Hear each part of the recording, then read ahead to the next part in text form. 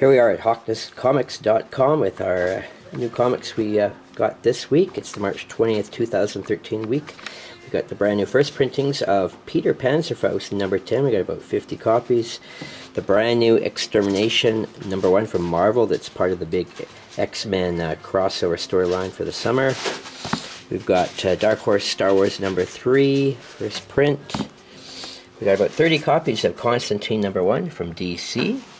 And we've got about 25 copies of Nowhere Man number 2. This is the third printing.